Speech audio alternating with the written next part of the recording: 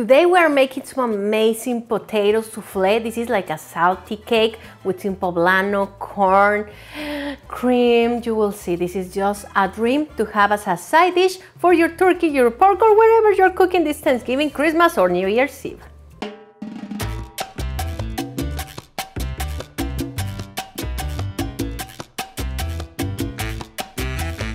Bienvenido a mi casa, que es tu casa. I'm so happy to have you here and be cooking together during the holidays. Thank you for letting me in your home to teach you some delicious Mexican food. So today we're making some potatoes, some papas, so you can have as a side dish with your turkey, pork, or whatever you're having. So let's begin. This is really easy and delicious for sure. I have a plastic bag over here. I'm adding about 3 spoons of olive oil.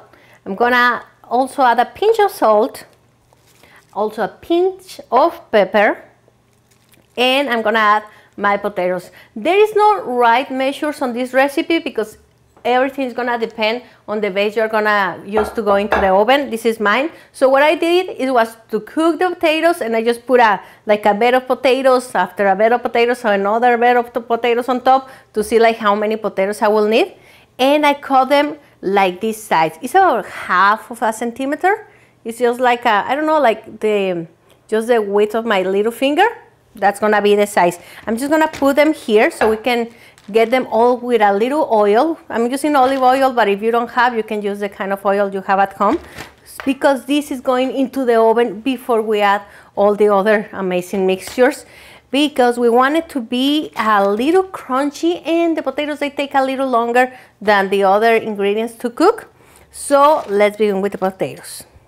So after I mix them for a while, this is ready to go into my base. I'm just gonna put them here. I'm gonna try to separate them as much as I can, because I want them to be a little crunchy. If you put one on top of the other, they're gonna stick together and they are not as good as if they are just, I feel like just separated. Okay, so I will try to do my best to keep them separated.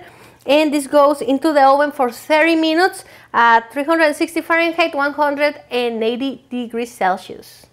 So now I'm gonna teach you the secret to make the perfect poblano. We need to take off the skin. So I have the fire over here.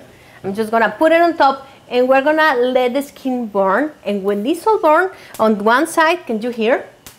It's just like, because it's burning. So when it's all brown, burning from one side, we're just gonna flip it over and flip it over and flip it over until everything is color black. After that, we're gonna put the chile poblano inside a bag, and we're gonna leave it there sweating for about 2 minutes. You don't wanna take longer because it's gonna become all, I don't know how you overcook. So you just want it that way, and just get rid of the skin with a napkin or with a little water.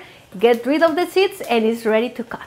While my potatoes are getting ready, I'm gonna use my poblano that I just cut in little squares. I'm using about 4 poblanos because my base is pretty big, but as I told you, like, there is no right measurement. Just use as much as you want. I'm gonna use about half cup of queso Chihuahua cheese. You can use mozzarella, melting cheese, provolone, whatever you like, use it. I have about 1.25 cups of corn. And I also have some cream. Remember, if you want the low-fat version, you can use Greek yogurt or normal yogurt instead of the cream. This is just table cream, Mexican table cream. I'm just gonna put it over here. I'm gonna add a pinch of salt, just a little pinch of salt, a little pinch of pepper, and we're gonna mix all together, because we're gonna put a layer of potatoes, then one layer of this, and then another layer of potatoes all the way to the top. Okay, so my potatoes stay about 25 minutes in the oven.